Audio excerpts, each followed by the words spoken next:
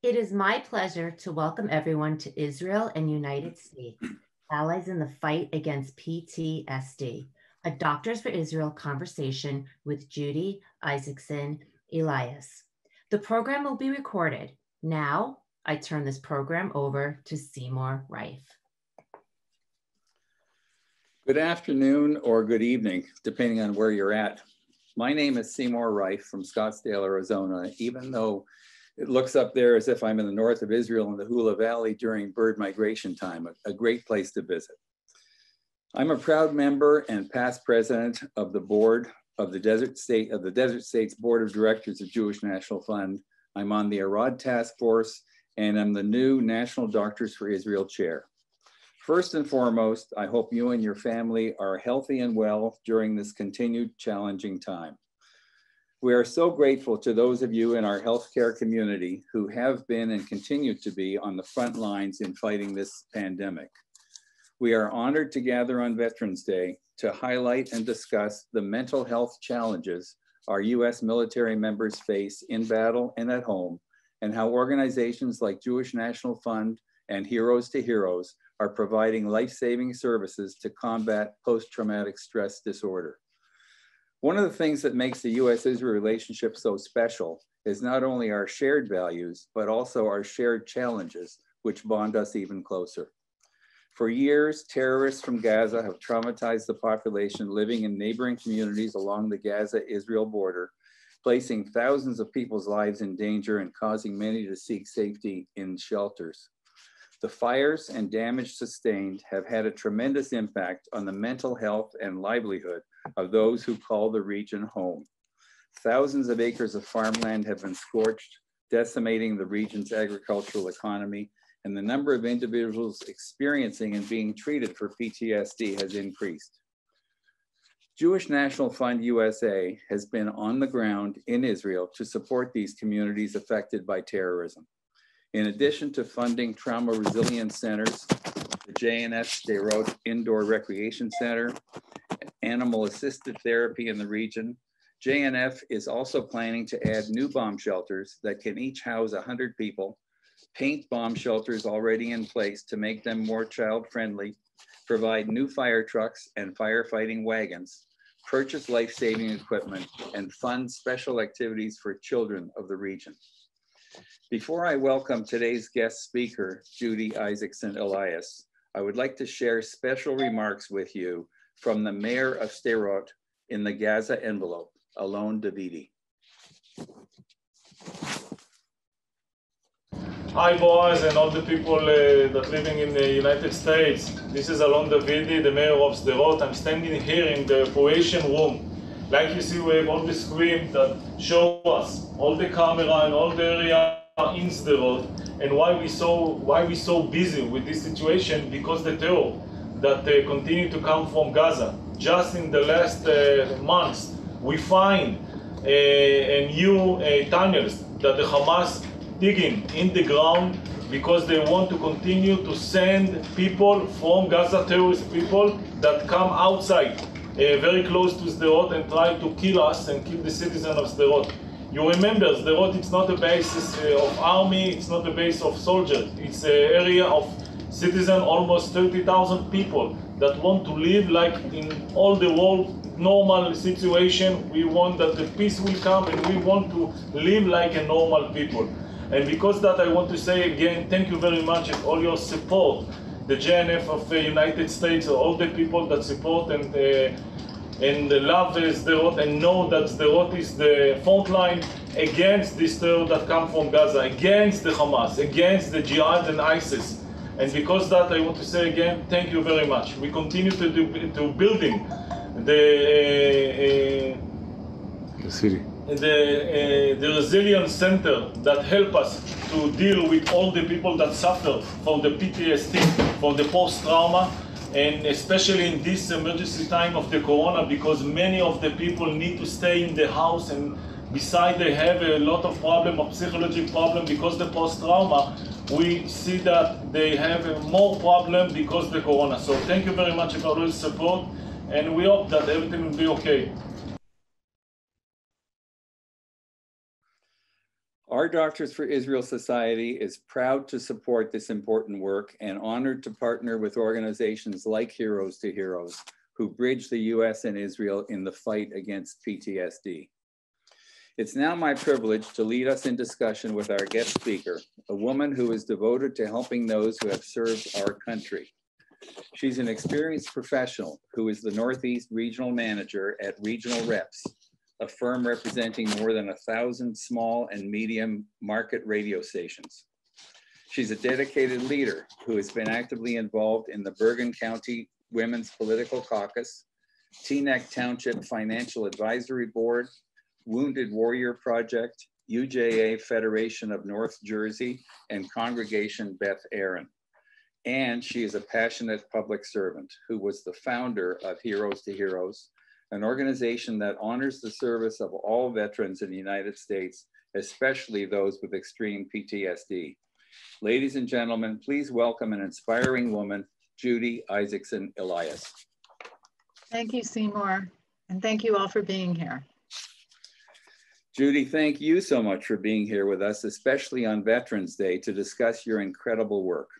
I'd like to start off by learning more about you and why you founded Heroes to Heroes. Thank you. I'm the daughter of a World War II veteran.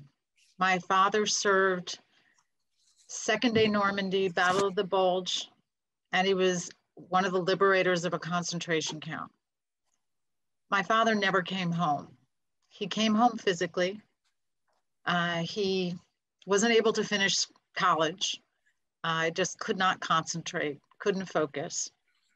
He managed to get an engineering certificate, and I never felt I was lacking. But I learned later that he went from job to job. When I was 16 years old, my family was pretty dysfunctional, and a lot of it due to his PTSD, which didn't have a name at the time. And I ran away from home. I was doing drugs, I was drinking, and I decided that I'd rather move into a friend's family than stay in my family situation.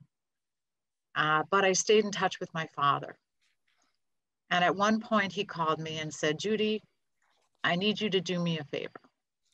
He said, "We were able to find a way to send you to Israel on USY Israel pilgrimage. I really want you to go." And my first reaction was, I want nothing to do with Israel. I want nothing to do with being Jewish. I can't deal with it. It's suffocating me. And he said, "Judy, would you please do it for me?" Now, I don't know how many of you are men with daughters, but our daddies are our first love. And I couldn't hurt my dad, and he had never asked me to do anything for him. And I said I'd go to Israel. As we were walking in Jerusalem, and I don't remember at what point of the trip this was, we were told we were going to the Kotel, the Western Wall. And I broke down and I said, you know, I don't deserve this. I shouldn't be here. I've rejected God. I've rejected Judaism. I'm not worthy of this. And my friends in the group said, "Do it, just go." And tears in my eyes, crying hysterically on the way, walking through the old city. And it's still hard for me to talk about many, many years later. And I put my hand on the wall, and it changed my life. I realized I wasn't alone anymore. And I realized I had a greater purpose, and I had to find out what that was. I reconnected to the Jewish people. I reconnected to my people. And when I returned home, I'm sorry about this, but it's no matter how many times I tell it, it's tough. When I returned home, I started keeping kosher and getting involved in Jewish things. Went back to my family eventually and found a way to be there. And then fast forward to 2001, my father passed away as a result of a car accident when he was 81 years old, on the way to a Jewish war veterans meeting. And I spoke to one of his fellow veterans, and they said, you know, your dad volunteered every week to help wounded veterans for the last 20 years of his life. And I had no idea. And they also said, we were kind of surprised that he lasted this long. And we always thought he'd choose the time and place that he would go. And I said, I didn't understand what they were saying, but I asked him, what does that mean? And they said, well, your dad never came home. He had PTSD. I said, what? He said, you know, he would kind of go in and out. He wouldn't even tell us what he went through, and we had all been there. Okay, and it stuck with me.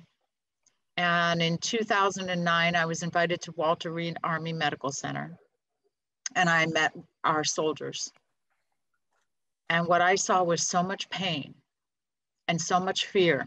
And so many of our soldiers said, I don't want to go home. I want to go back to Iraq. I want to go back to Afghanistan. And as a mother of 2 sons who did not serve, I said, I don't get it. These are our children. They're all our children. I have to do something.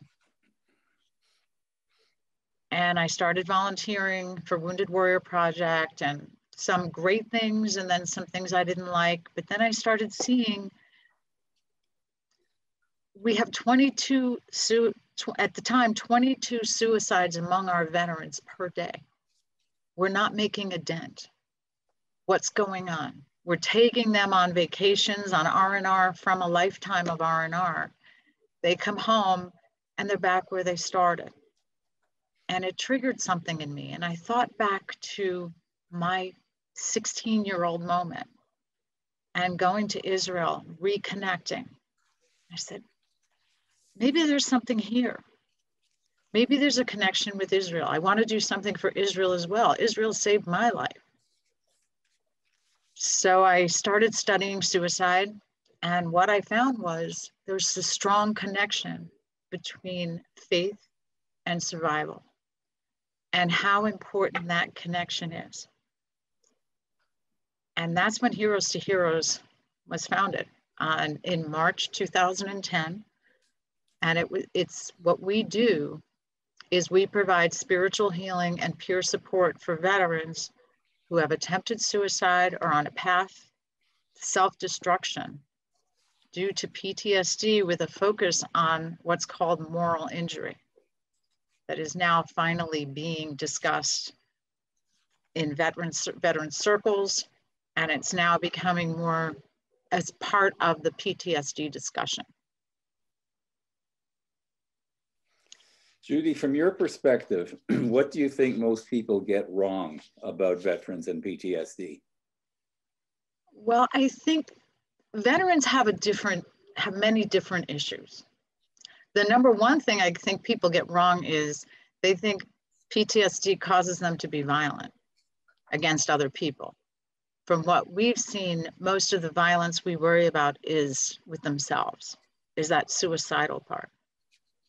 Also, veterans have a different issue, and it's, again, bringing up moral injury. I think this is crucial to understanding PTSD with veterans, because it's part of the PTSD. But we do isolate it because it's handled differently, and traditional therapy makes no dent in it. So what it is, moral injury is caused by doing something that is abhorrent to your psyche or your moral code or your ethics. So what we're doing is we're asking these young men and women to go to war. Their job is to kill.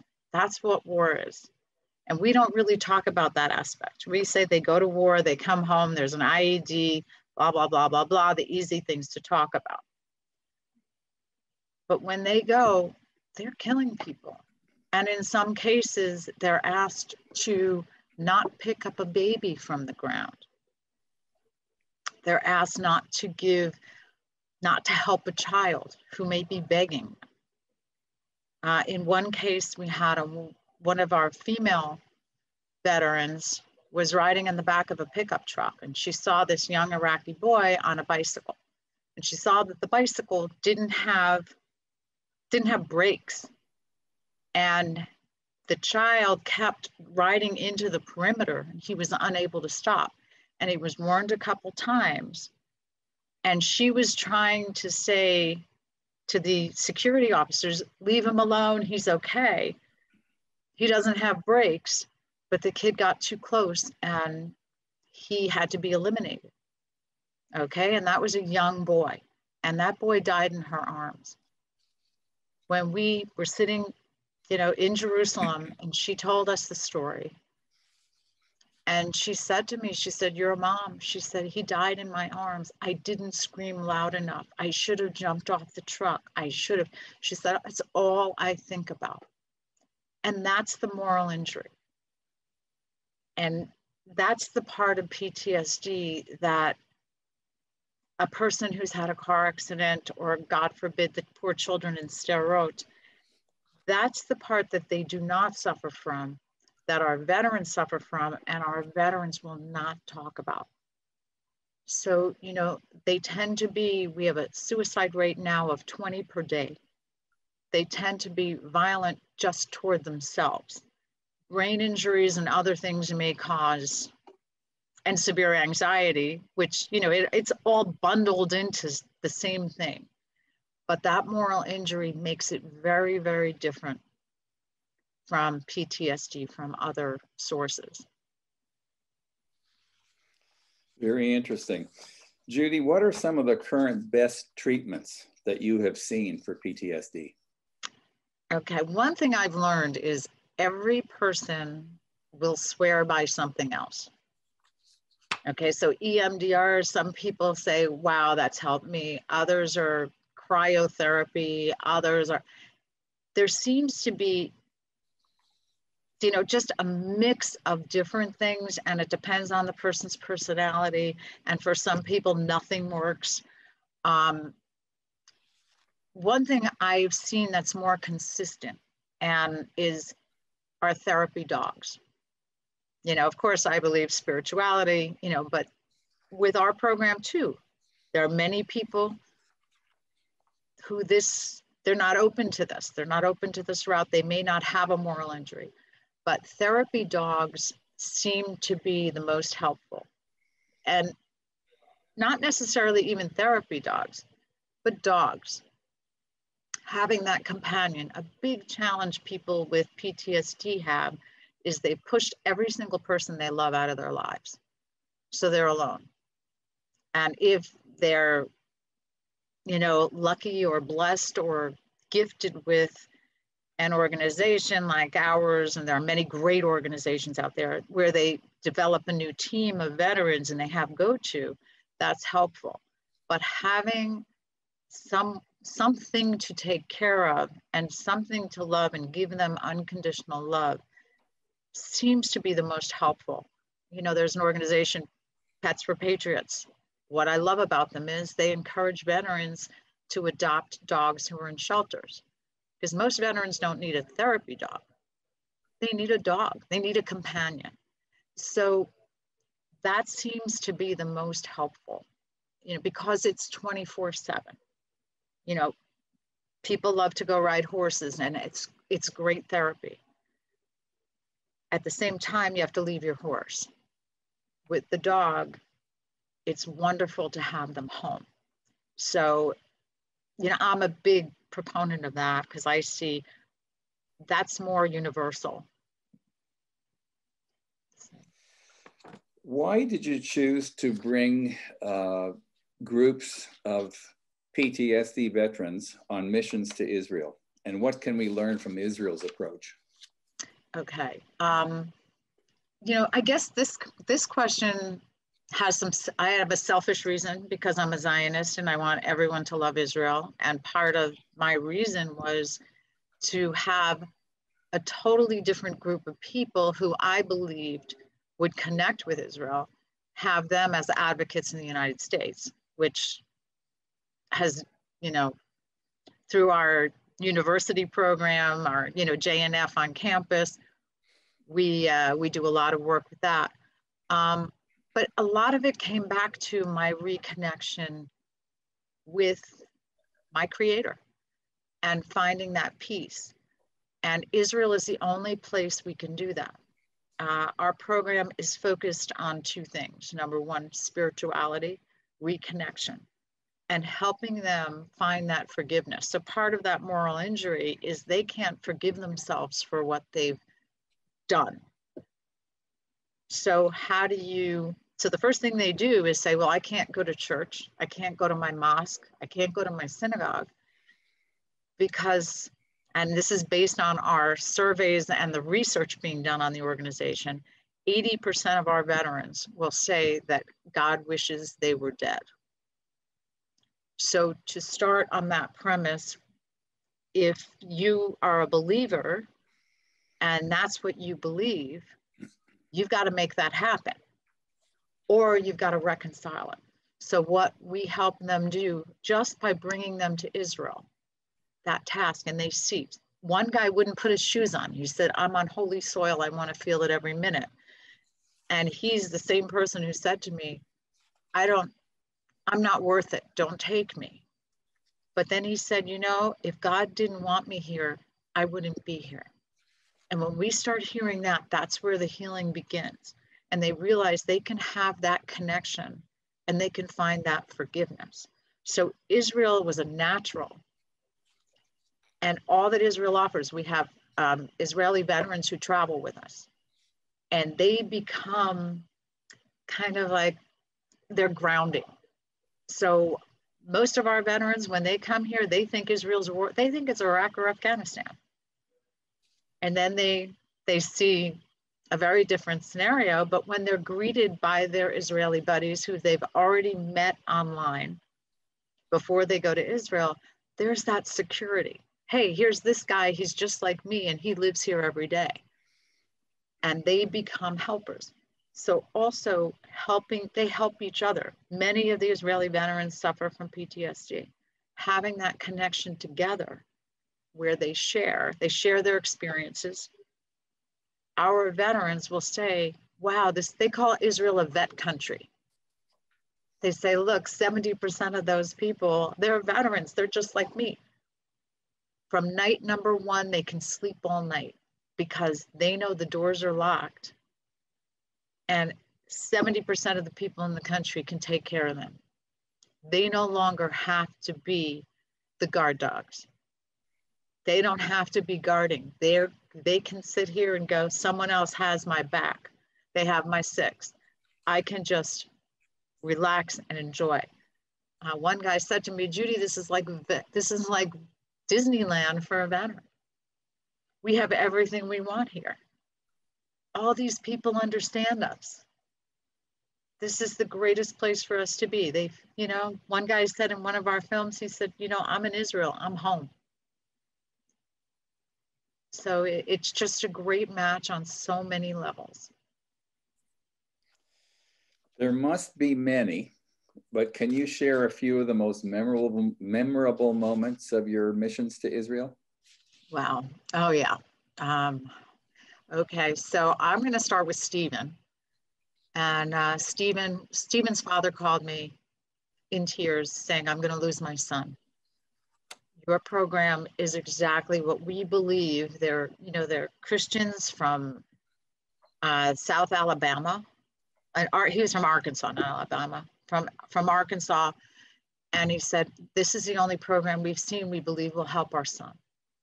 Well, our coaches got on Stephen and we finally got him to go, but his father said if he dropped him off at the airport, Stephen wouldn't get on the plane. So Stephen's father drove from Arkansas to Newark, New Jersey to put his son on the plane. And Stephen, beautiful young man, 26 years old, so sad. And he said to me, he goes, I'm the crazy guy in my town. So, if I seem crazy to you, that's normal.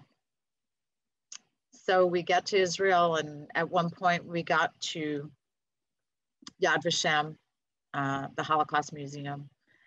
And just as we left the children's area, Stephen said, I need to talk to you all. And he gathered us and he said, I'm going to tell you something because I learned something here. And he said, the first thing I learned was, I'm a soldier, I'm not a murderer. And then he told us this story that when they were in Iraq, his team was ambushed, he was a ranger, and one of the insurgents had a weapon trained on his battle buddy. And he had 2 seconds to decide whether he took out the insurgent and saved his battle buddy or took chances. And he made the right military decision and took out the insurgent. Well, the insurgent was 10 years old. And Stephen said that since that day, that child and the other 50 people that he eliminated during his 4 deployments visit him every night in his sleep. And he said he can't sleep more than 2 hours a night, that are broken up. And he said, I'm 26 years old. I can't do this for the next 50 years. And he said, but one thing I learned, I'm not a murderer. And the next day, the team went to Bethlehem, and we had a pastor go with them. And it was the first day Stephen was able to pray. But the real turning point was when we went to plant trees. That, thank you, JNF, because this has saved so many lives. And Stephen planted a tree in memory of that young boy. And after he planted that tree, that was the first night he was able to sleep. And right after tree planting, he opened up, he started flirting with the Israeli girls. He started telling his story to everyone. And today he's a manager at a vitamin shop in Oklahoma. And he's my personal, he's making sure that I stay alive. But his tree planting was so crucial. And we laugh about the trees. He said, we're not trees. And I said, yeah, but trees for our people are everything. And then another story that I just love, because Special in Uniform is one of our favorite places. And we don't leave Israel without a Special in Uniform visit.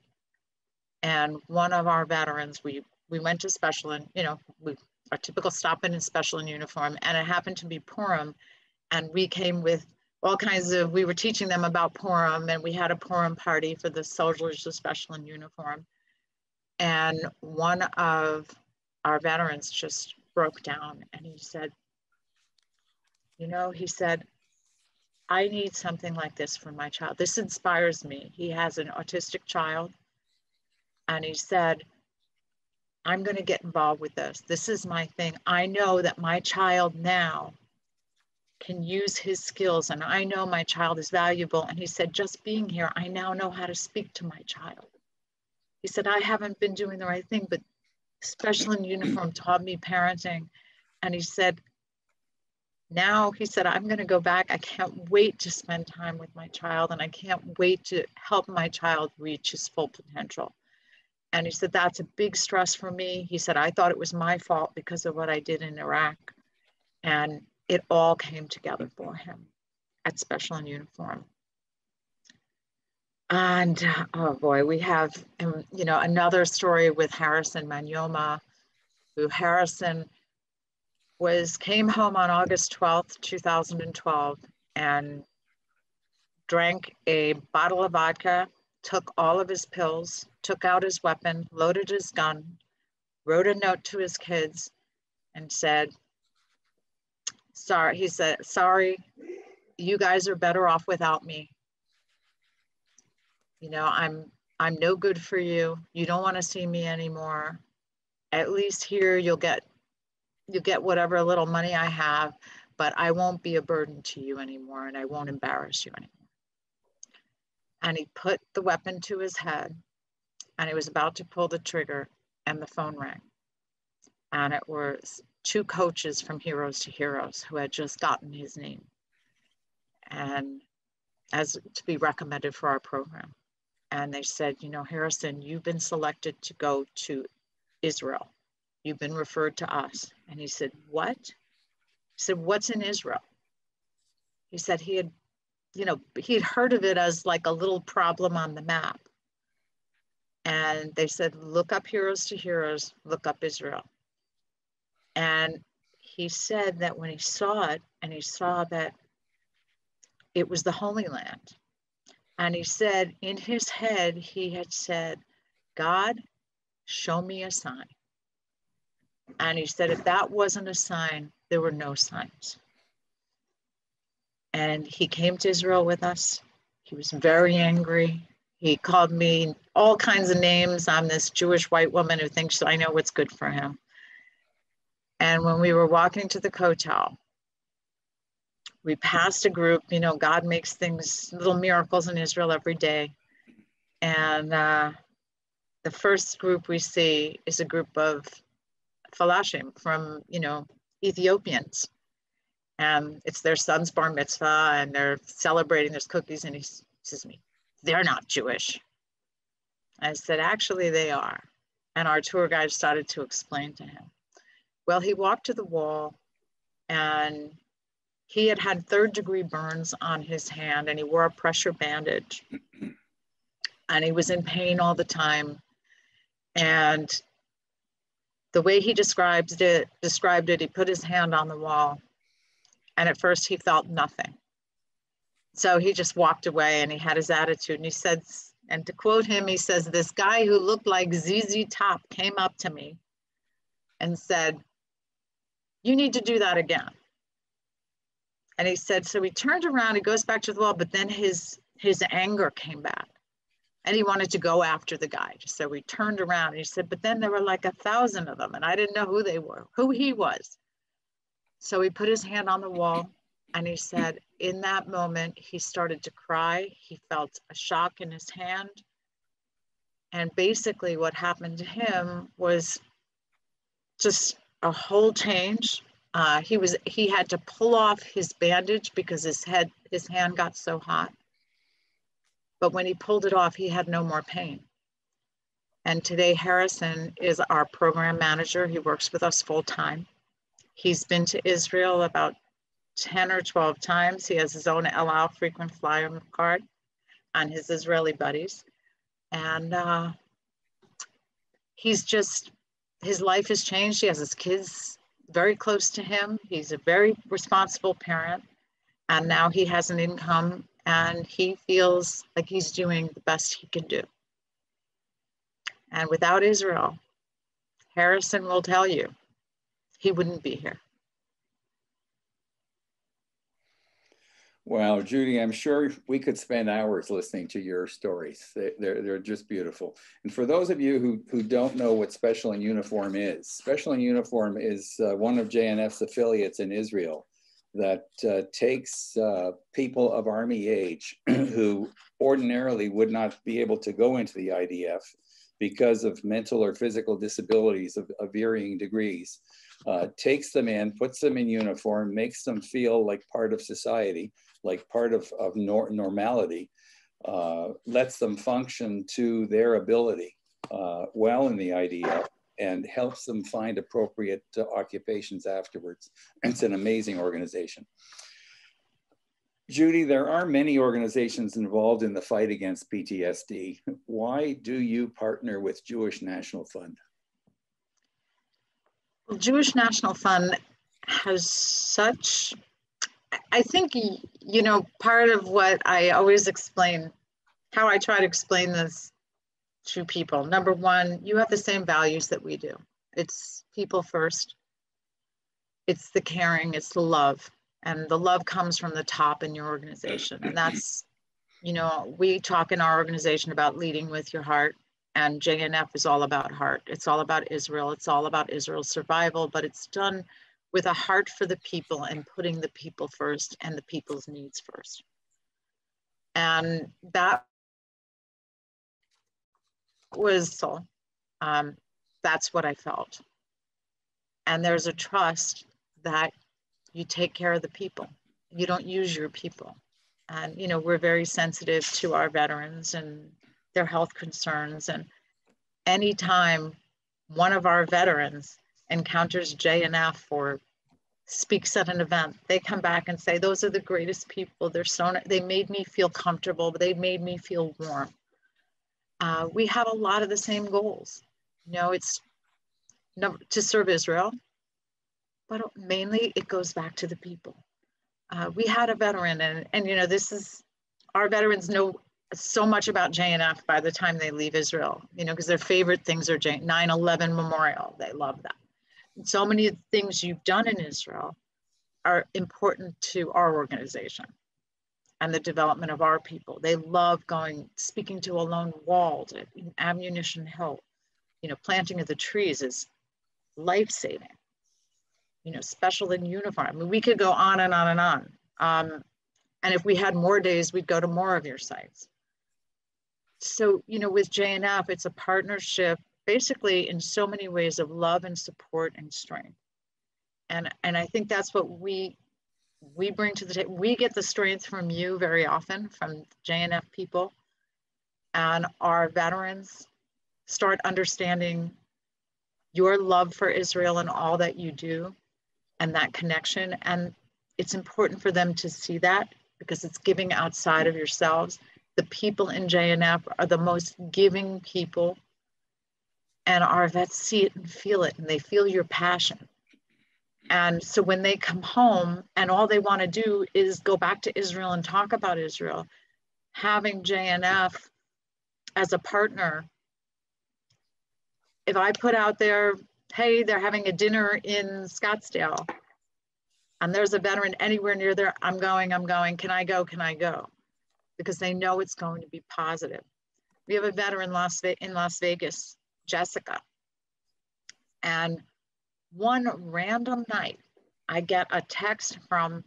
received a text from Russell with a picture of he and Jessica. I said, where did that come from? Well, Jessica was missing Israel, and she saw there was a JNF Young Leadership dinner on the Strip. It was Israel on the Strip, and she said, I have to go. That's JNF, these are my people. And so Jessica Vargas is sitting at a JNF dinner, because that you become home to them too. And I think that's because of the shared values. And again, my veterans know if they go to any JNF event, they're going to be received with love. And I think that's something that is so special, and it's so rare.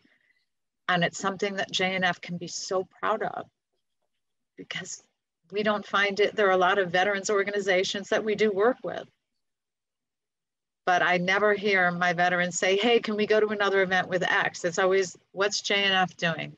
I saw there was a dinner or a breakfast, can I go? So, I mean, I think that's what makes it even more special. And I want to thank you all for that, because we feel it all over the country. Wow. Thank you, Judy. You are amazing. You are a real hero. This has been a most insightful and inspiring conversation, and we thank you for joining us. Thank you again to all our participants for taking the time to join us on this first DFI 2021 lecture. Please save the dates for our upcoming programs. On Sunday, February 21st at 10 a.m. Eastern and 10 a.m. Pacific times, it's going to be offered twice to accommodate both coasts, with Ali Negev Medical Director, Dr. Itzhak Siev-Ner, whose topic will be It Takes a Village, Caring for Israel's Most Vulnerable. This will highlight our work in special needs during Jewish Disabilities Inclusion and Awareness Month. And on Wednesday, June 23rd at 12 p.m. Eastern Time, featuring a panel of medical researchers, Dr. Neva Bloom and Dr. Rifki Ophir from the Central Arava R&D Center. The topic will be Medical Miracles in the Arava. Registration is open, and more information can be found at jnf.org/DFI lecture series.